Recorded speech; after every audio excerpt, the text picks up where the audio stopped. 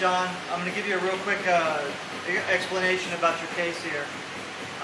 What I meant was that we wanted to be sure that when you carry this, that it wasn't going to bend the case.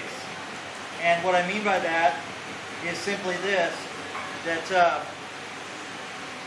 basically when you carry the case normally, it's going to hang like this.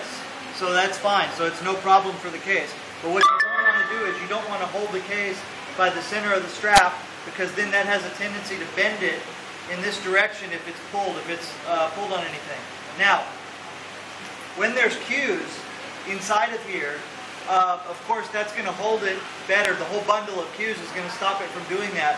But just avoid pulling it by the center here, okay? Just to be safe.